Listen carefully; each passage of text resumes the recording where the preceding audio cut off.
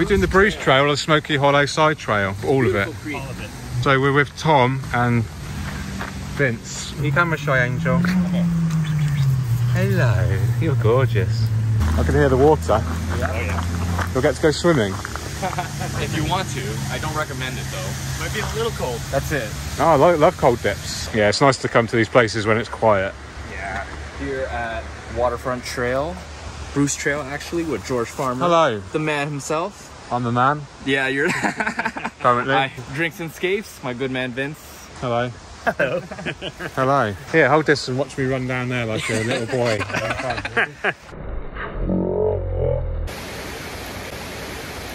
How long have you been coming here, Tom? I've been coming here, my first visit was about 6 years ago. And my last visit was 2 years ago when we just moved to Oakville. Okay. Yeah. Beautiful. Thank you for bringing me. How far are we going to walk, do you reckon, today? So we do have about 2 hours, so I think we're going to go as far as we could for about an hour. And then head back. And head back. This is beautiful. And then I can just see a bigger waterfall over there. Check it out.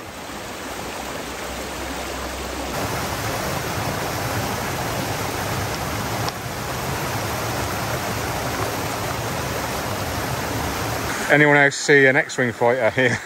Wreckage. Yeah, it's so cool here. Had a little shower in underneath the waterfall. But yeah, really grateful to be shown beautiful places like this. A bit more of a planted area here. It's a bit more chill because the movements of the water aren't so intense. Got these beautiful exposed roots. I don't know, let's have a look. I could be wrong. I'm not an orchid expert, but it does look like an orchid flower. Yeah, I think so. Spot one. Yeah. Right on, man. It's beautiful. They're here as well. Yeah, there's different. They're all the same. I think it just shows we have lots of little bees. I think it's an orchid. I might be embarrassing myself. I really love these exposed roots, though.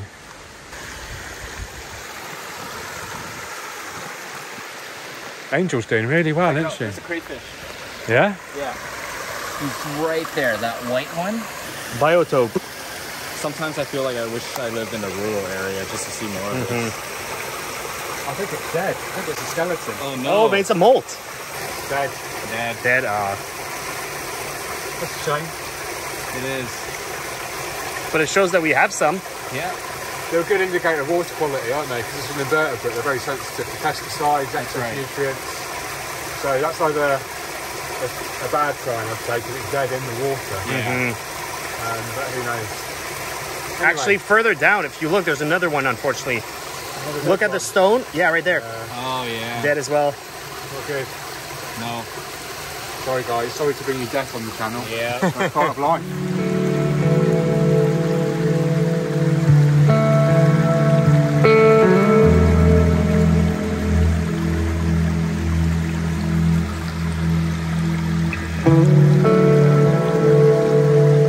Drinks and skates.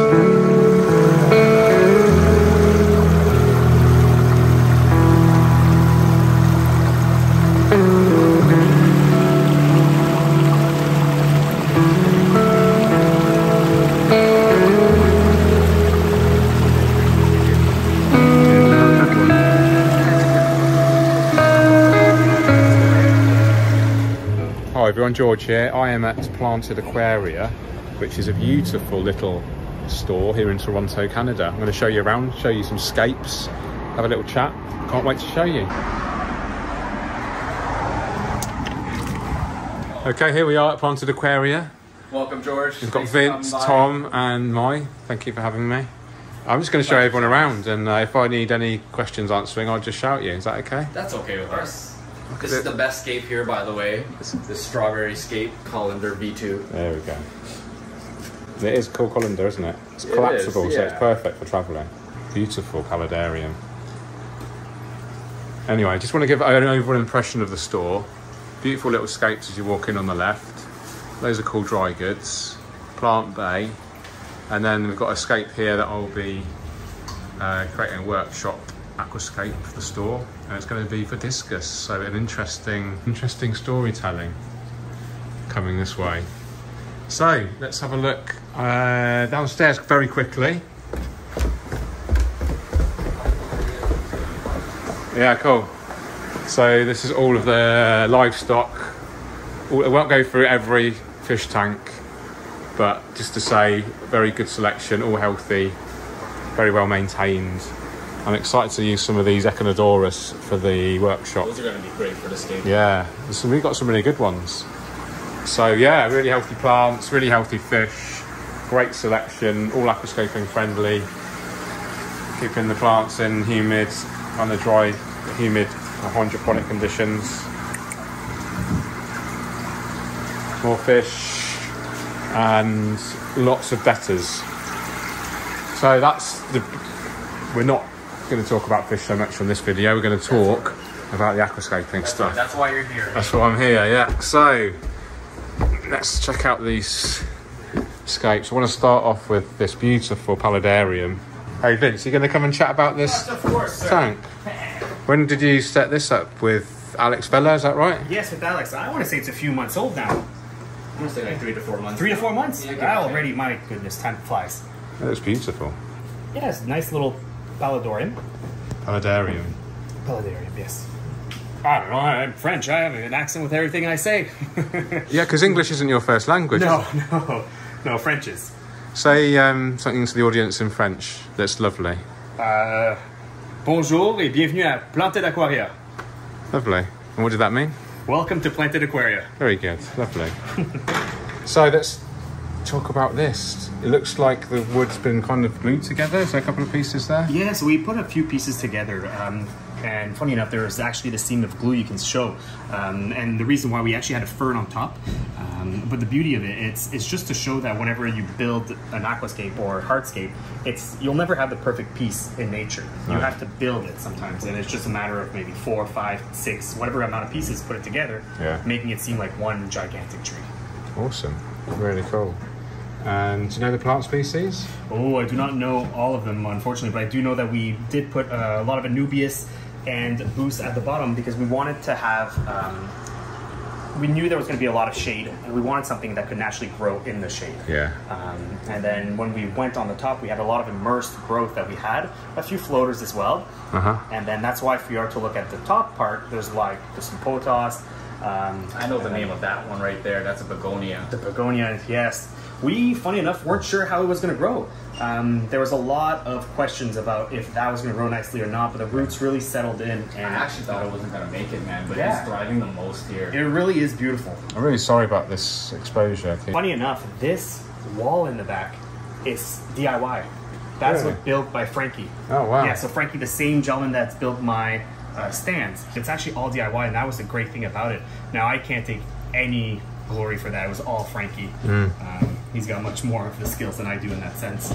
It's great.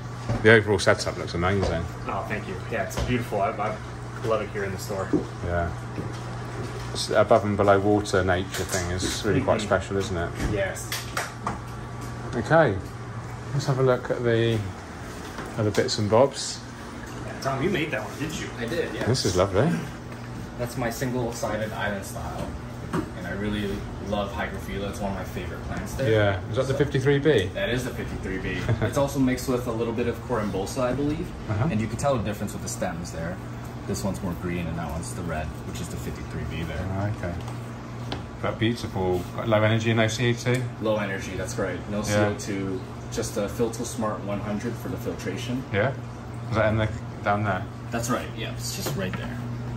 Oh, cool. Oh, that little guy. Yeah. It's just right for this tank, isn't it? That's right. So this is your plant holding facility. That's right. Mixture of Tropica, mostly Tropica plants. It's actually all Tropica up here. Yeah. Congratulations. For the most part. Well done. Nice. With the Fluvo FX6. And then you got the Chihiros light, is he? That's right. We have 2 of the Vivids hanging from the ceiling. Yeah.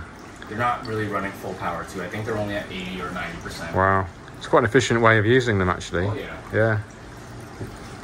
I've been playing around with the colors too, but I find white brings out all the plants' colors better.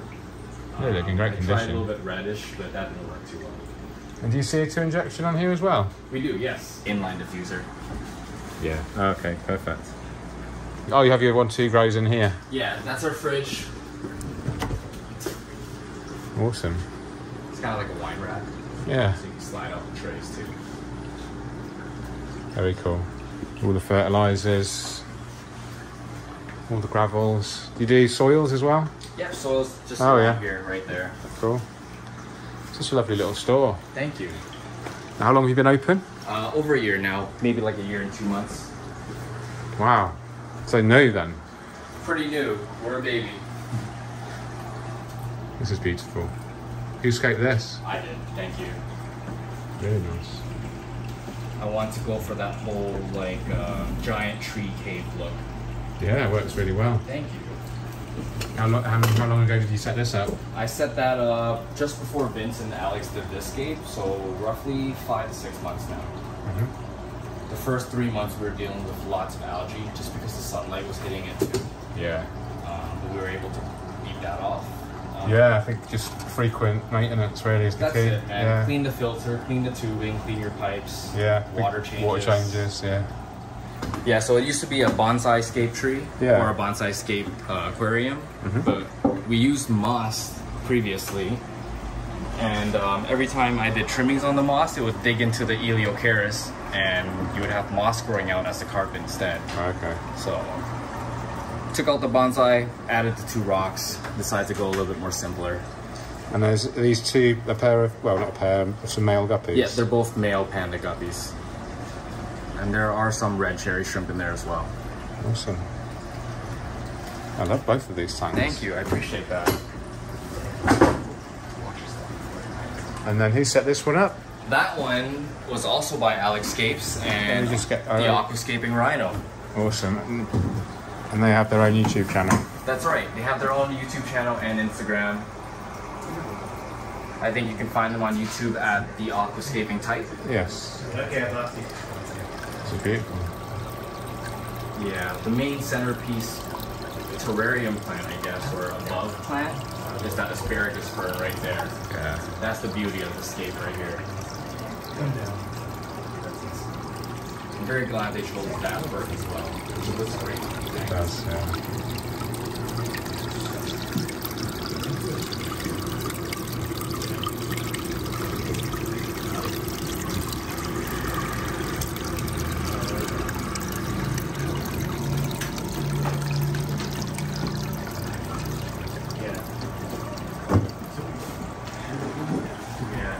Awesome. Well, thank you so much, Tom. It's been a pleasure. Coming here. I'm going to put the camera down and then we'll do an update once we've done the workshop. Awesome. I can't. Okay, so really simple aquascape, cosmetic sand foreground with a little pathway going down the middle, 2 mounds of soil left and right with Amazon swords, a variety of species, Anubias here in the midground, and then trident fern here and here. This isn't, you know, obviously a complex, you know, exercise in how to aquascape. This is very much a planted aquarium designed to house discus. So that's why we've got the open sun foreground. That light colour combined with the light background, that's going to really enhance the colours of the fish. They won't go dark like they used to in my own aquarium. The Amazon sword is going to provide a perfect background, grow to the surface probably, maybe even above the surface. And then over the weeks and months, the epiphytes, the Anubias and the trident fern are just going to gradually get bigger and bigger. So the guys will have to do frequent large water changes, especially in the first few weeks to prevent algae. They'll probably add the discus in 4 or 5 weeks or so once everything's completely stabilised. And then it'll be a case of relentless big water changes, making sure those organic wastes don't build up and cause algae and water quality issues. So I think I'll end it there. Thanks, Tom. And sorry, my memory is terrible. Thank you so much. Thank you for coming. We honestly appreciate it. Are you on YouTube? We are, yes. I'll leave a link, and Instagram, of course. Yes, that's right. And Facebook. That's yes. And you have a website, I guess. We do. I'll leave all the links. Awesome. We appreciate that. Appreciate you too. Take care. Take care. Cheerio, guys. Bye. Bye.